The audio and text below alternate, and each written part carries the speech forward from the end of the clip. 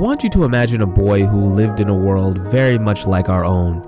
Going through his life, he grew tired of all of the world's imperfections, and it got to the point where he wanted to change that world. So he decided to create a world of his own. He created the idea from his world, taking most of his life experience and life force, making it to the very detail of everything that he could possibly imagine.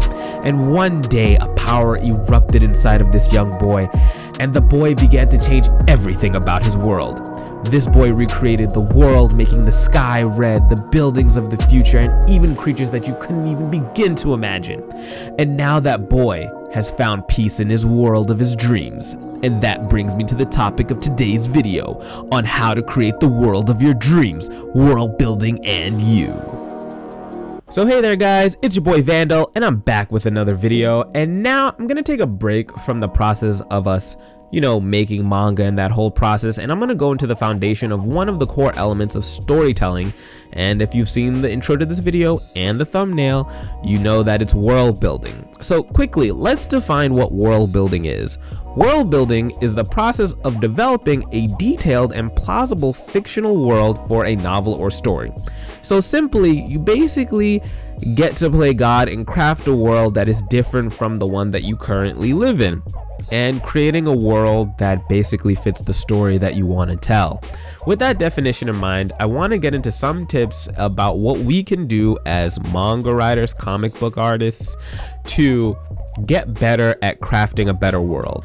Now, I think it's really important to start here, and the one thing that I find many manga, comic creators, whatever you want to call yourself, is that you spend too much time world building. And I know we want to spend our time world building because it's important to us, but we need to level it out. So I know you're watching this video right now, and this is you, the person who figures out how the toilets are created by some blacksmith and affect the world of poop. Okay, maybe I went a little bit overboard there, but you understand what I mean. So clearly you are the person who enjoys getting the finer details out of their world, and that's great. This is admirable, but the problem with looking at these finer details, like all artists at any stage of your process, is that we can get lost in them and we aren't creating, and thus we become stuck. The goal of this whole creative process is to create.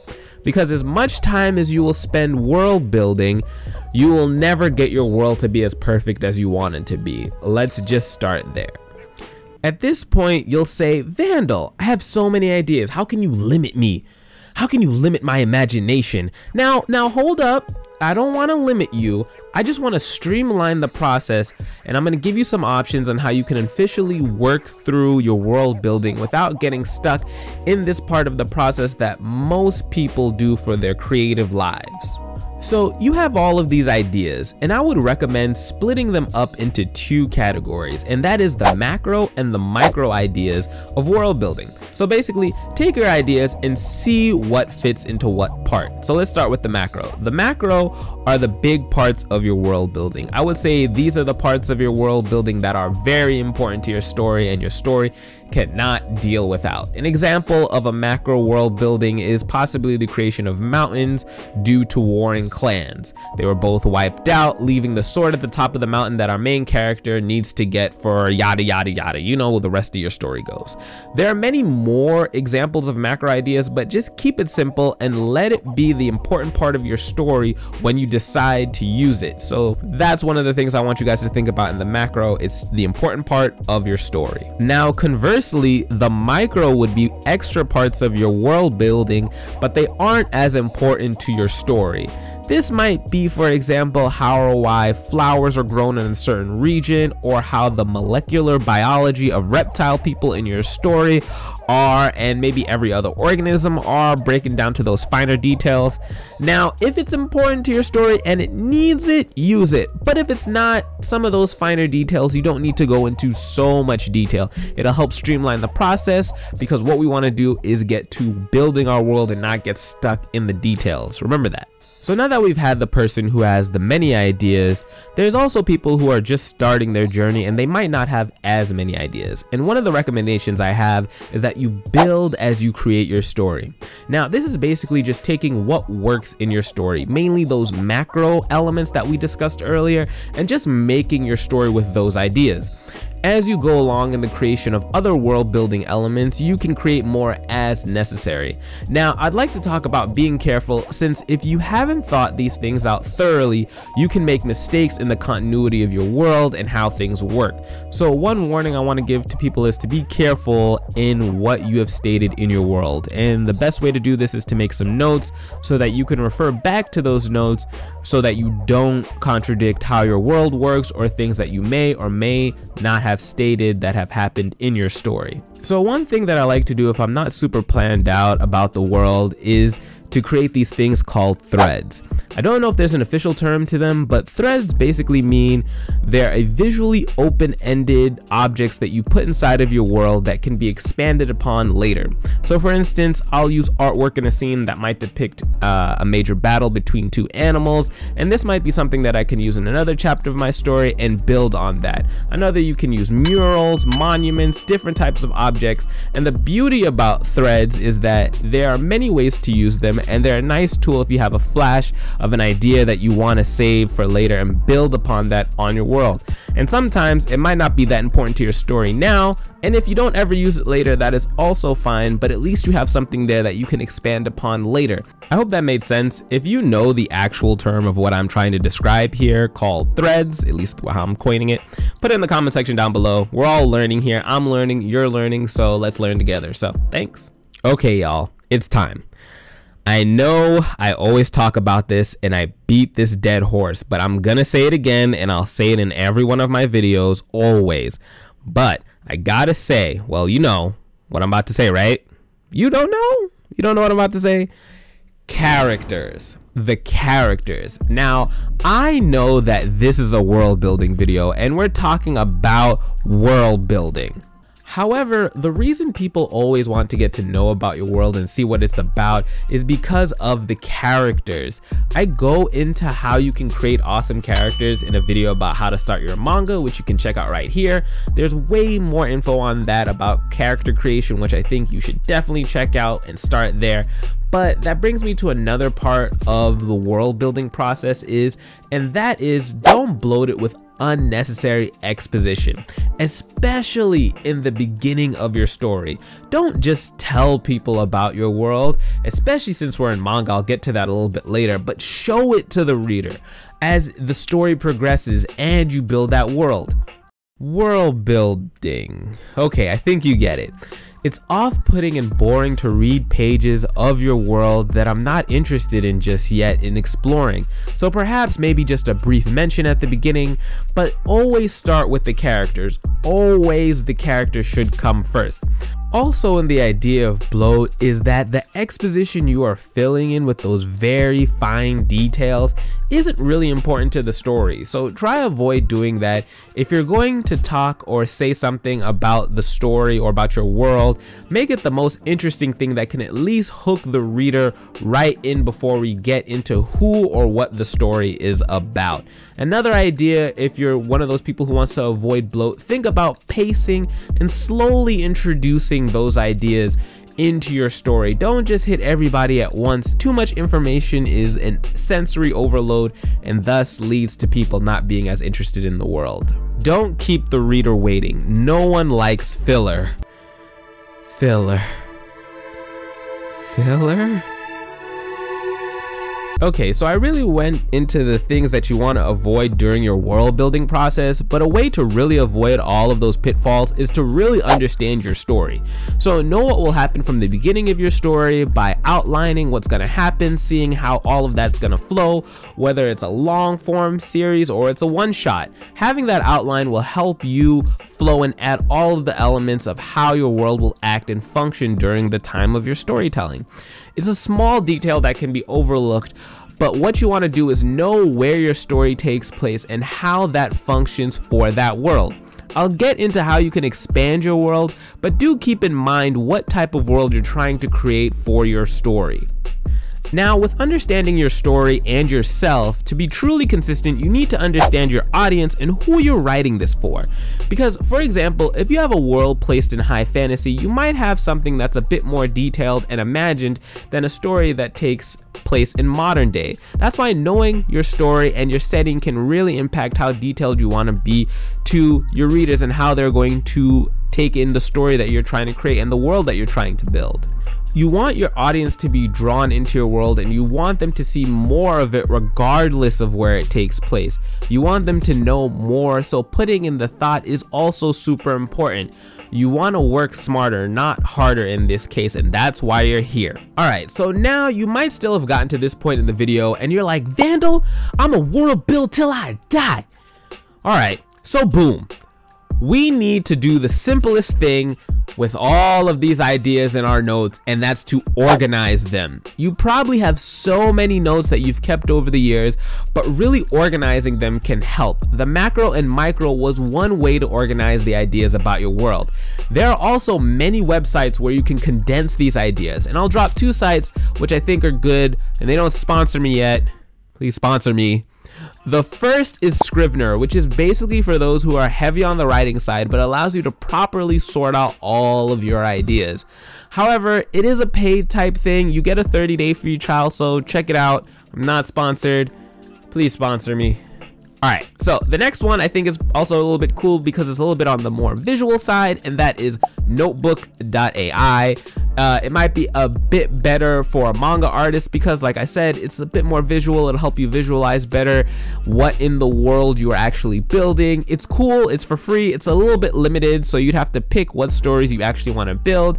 However, know that the one thing I didn't mention, the best tool of all, the #1, it's not on the internet, and that's good old stone and chisel, y'all. No, you get to organize in your cave and the world isn't your oyster? Okay. Sorry, my caveman brain kicked in. But the better you organized you are, the better you can add back and refer to later to those world ideas that you want to really use that maybe you didn't get a chance to or expand upon later. It just keeps everything in a nice place where you can refer back to later. You can honestly use anything, paper and pencil, as long as your ideas are organized and you can refer back to them later. It's the best part of world building because you'll never be lost in whatever you're trying to create later in your story or during your story. So another part to creating better organization throughout your world building and optimizing the use of these sites that I just gave you is using templates. And you can get templates anywhere, but I decided why look anywhere else but here. In the link down below, if you click it, you can get a template that I created for 101 questions that can help you world build and ask you questions about your world. I really tried to keep it to the macro elements. There are some micro bits that can help you out with the small things that you might want to add, but the more that you know about the world, the faster you can get to really putting it all together in those recommended sites that I just talked about. So yeah, don't forget, check the link in the description. There's a free template. You can use it with Microsoft Word, edit it however you want, add more questions. It's all up to you. It's just a starting place for anyone who needs that help. So I really hope that you enjoy it and helps you with all those questions that you might have not thought of at the beginning of creating your world, and spur maybe even some more story elements that you didn't even think about adding to your current story. It'll be more exciting with you being able to explore more possibilities. And speaking of possibilities, the one thing I see in a lot of created worlds are a lot of parallels to the world that we live in. So I mean, world building is creating a world that you want to be in, and thus it cannot be so removed from your own world, and that makes sense. So you want to know how to be creative with your world, and it really starts with your story. Do cats rule the world? Does the water goddess say who lives or dies? Do people worship mops? I don't know what it looks like, but what I'm saying is really think outside of what you know, or change how things work to fit that world, and maybe something different from a different perspective. So I want to use One Piece as a world building example because I know a lot of people know it does a lot of things right when it comes to world building. A small thing, something that's inconsequential, is how do you communicate in a non-technological age? And there are two methods that they use inside of One Piece, and that is the snail phone, and even a bit more detail on that idea is that the snail phone takes on the features of the person on the call. So if you check out a snail talking, you'll see that person's facial features inside of the eye. It's really fascinating. It's a small detail, but there's also the money system, there's the world government, and there are way more things in that world, but really twisting your world to your story and how you can be inventive with the things that function inside of it. Now here's another example which is a bit more on the societal side, but it definitely falls in line with world building, and that is in My Hero Academia we see Todoroki, who is a result of his father and other people in that world who want to create higher quality and refined quirks to essentially make them more privileged with stronger quirks. Now we can see that through Todoroki how that societal effect can damage those involved from that type of thinking, and there's more to that, but there's just more of interesting things that you can add to your world in subtle ways, looking at how people might want to use their powers to gain more power and just thinking in that mind frame. And I think those questions that I talked about earlier will really help bring out those story elements and help you world build even more deeply than you could have before. But yeah, make sure you know your story and really run with it. Think about the society, think about the environment, like the land, the sea, the sky, think about the politics. In some instances, you'll see it'll really help you come to these from a different angle that you want to change your story. And remember, those questions down below in the link are free and will definitely get those ideas flowing. Don't limit yourself to what you know. Go beyond. Push your limits. Plus Ultra!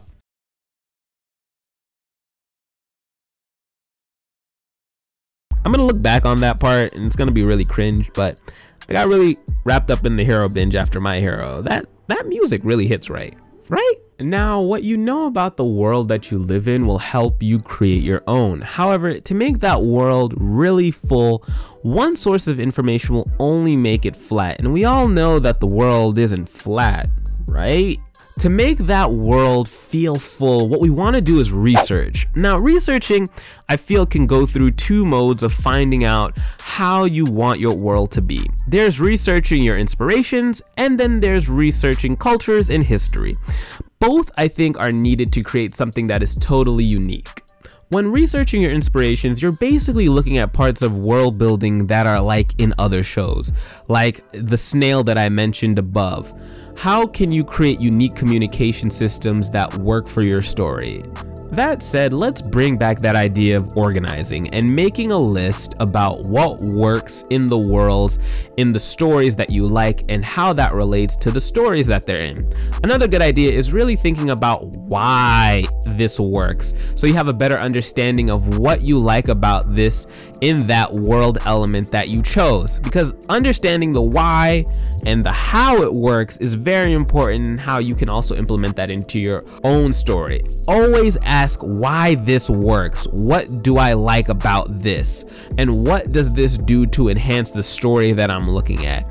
I think it's a good idea sometimes to use this in our own stories, but now let's take a look further and let's look at actual cultures. I just want to impress upon you, questioning yourself and being critical of your own stories or the things that you like will help you better understand it. And it's kind of like when you're in school and you have to read back to the teacher what you understood about why you like something or what you understood about the story. It'll give you a better idea of what you actually grasped, and you can better use that in your own story. Okay, now let's get back to the actual cultures. So now when looking at different cultures, looking at customs and how their history has been can be very insightful for you, and you might want to base aspects of that into your own story. Now you want to put your own twist on it and make it different, but it can help inform your world. Using an actual culture has the benefit of grounding your story in a culture and learning about them and talking about how they were part of your inspiration and how you allowed people to take a brief look into them because they were part of how you actually created this part of your story.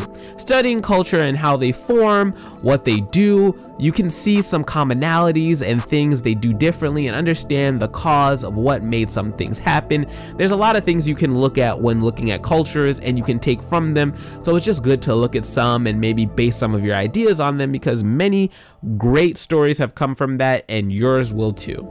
So even for example, I used a culture in my story note, which you can check out right here. I've put it on Webtoons. You can definitely check that out. Please check it out. The culture that I used inside of the story was about the South African people and their colonization of their land by the Dutch people.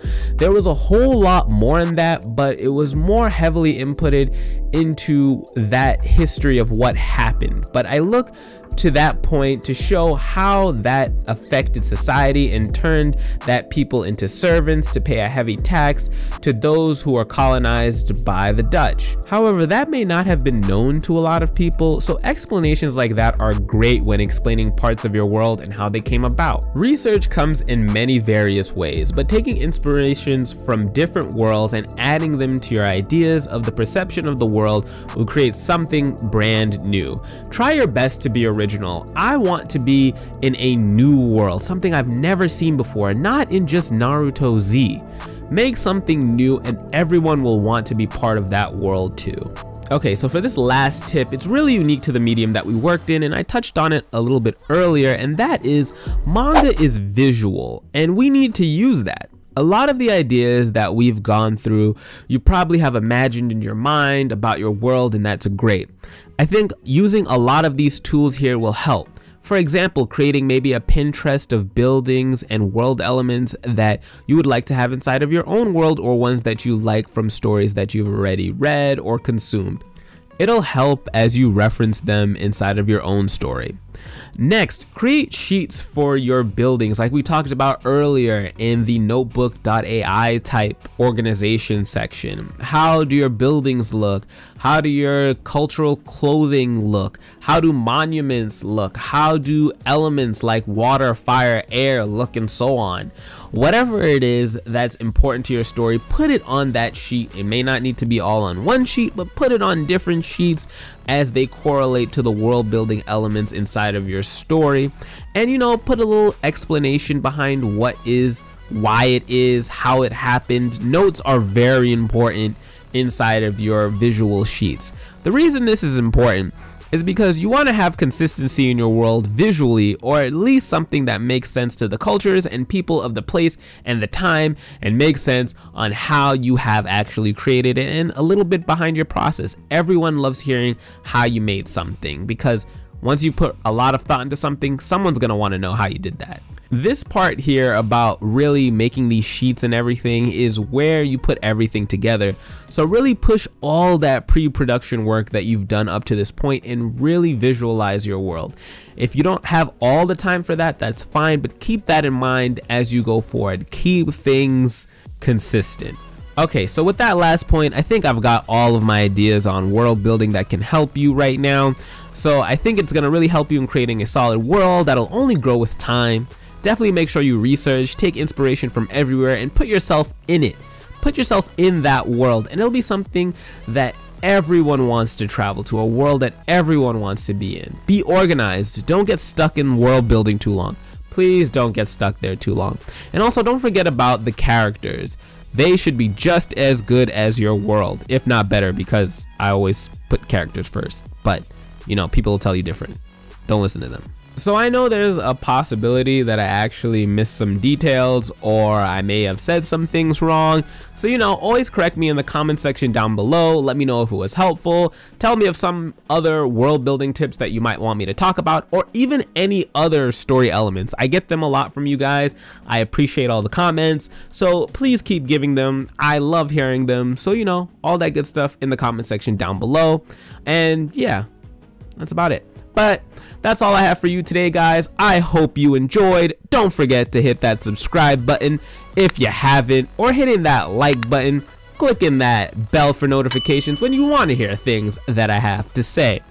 All right, y'all. I'll catch y'all in the next one. Peace. Get it? One Piece? No? All right. Peace. Boy.